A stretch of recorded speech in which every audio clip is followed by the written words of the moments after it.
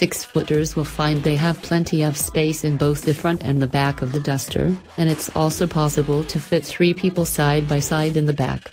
That said, the boot has a high loading lip to negotiate, and although the rear seats fold to increase storage for large items, they don't go completely flat, and if you opt for the cheapest version of the Duster, they don't even fold into separate pieces.